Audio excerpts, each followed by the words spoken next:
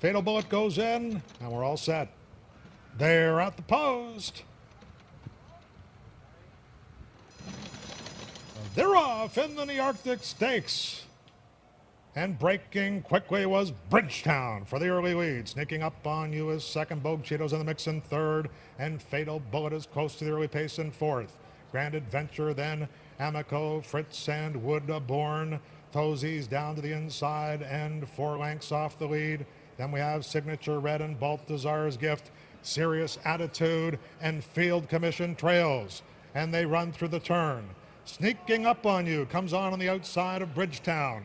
And they're being watched very intently by Fatal Bullet in third.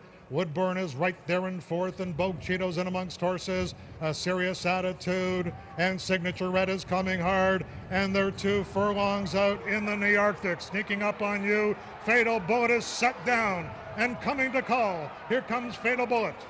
Fatal Bullet, and down to the inside there is a sneaking up on you Grand Adventure, and on the far outside Serious Attitude. Serious Attitude has emerged with the lead. Grand Adventure flying late at the rail. Serious Attitude flew under the radar to win the Nearctic. Grand Adventure was second and Fatal Bullet was third.